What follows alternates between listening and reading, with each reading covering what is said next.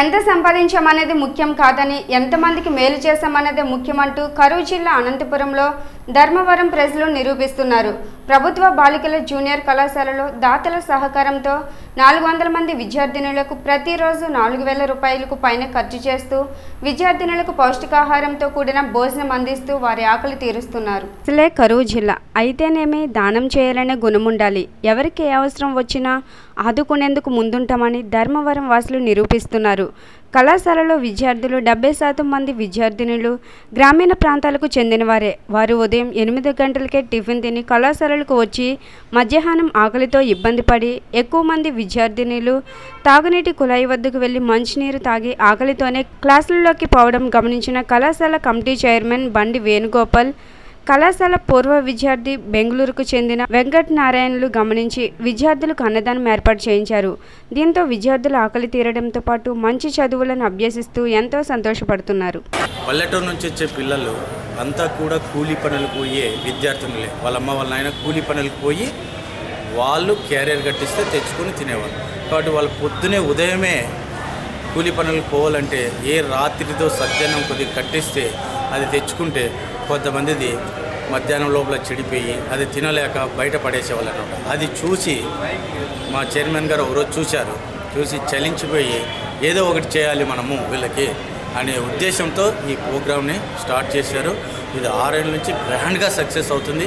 కాబట్టి అలాంటి విద్యార్థులకు మేము మధ్యాహ్నం పూట కడుపు నిండుగా భోజనం పెడుతున్నాం. మరి వాళ్ళు కూడా విద్యార్థుల నుంచి దీన్ని సద్వినియోగం చేసుకొని మరి మంచి ఫలితాలు కూడా సాధిస్తున్నారు. మరి వాళ్ళు కూడా ముందు ఇలా ఏ స్టేజ్కి పోయినా కూడా మేము సహకారం చేస్తాము, మా చేతిన ఇంత అనే హామీలు కూడా ఇస్తున్నారనమాట. కాబట్టి అది మాకు చాలా సంతోషం. చాలా అభివృద్ధి కమిటీ చైర్మన్గా ఉంటున్నాను. కళాశాలలో ముఖ్యంగా రూరల్ పిల్లలు ఎక్కువగా చదువుతున్నారు.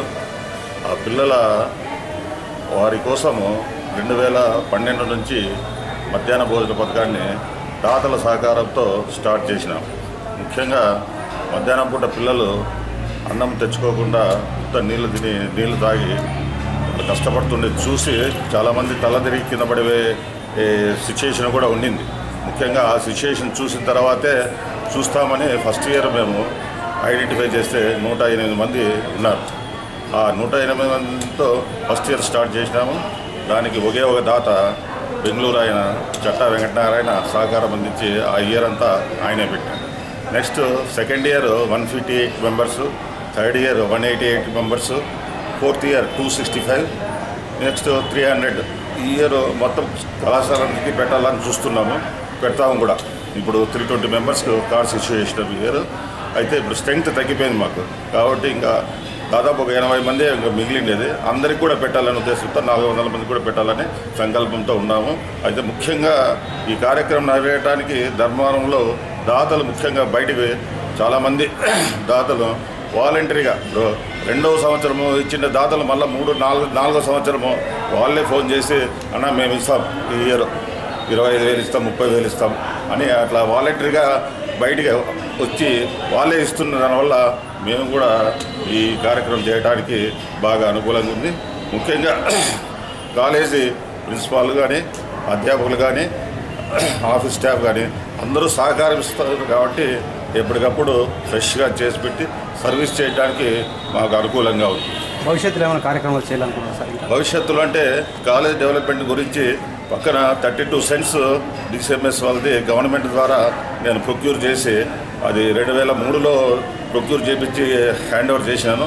అయితే కొన్ని అవాంతరాలు మళ్ళీ వచ్చిన దానివల్ల నేనే వాలంటరీగా కోర్టులో వేసి మరీ కాలేజీకు హ్యాండ్ ఓవర్ చేయించినాను 32 సెంట్స్.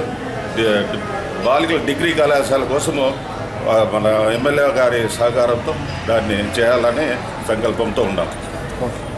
అనంతపురం జిల్లా ధర్మవరం పట్టణంలోని ప్రభుత్వ బాలికల జూనియర్ కళాశాలలో చదువుతున్న మా విద్యార్థులకు కమిటీ చైర్మన్ అయినటువంటి బండి వేణుగోపాల్ సార్ గారు దాతల సహకారంతో మాకు మధ్యాహ్న భోజన పథకాన్ని ప్రారంభించారు. అందువల్ల మాకు మధ్యాహ్న భోజన పథకం నాణ్యమైన భోజనంతో పాటు మంచి విద్యను అందిస్తున్నారు. మంచి విద్యతో పాటు మేము కూడా చాలా బాగా చదువుకోవడానికి వీలుగా ఉంది.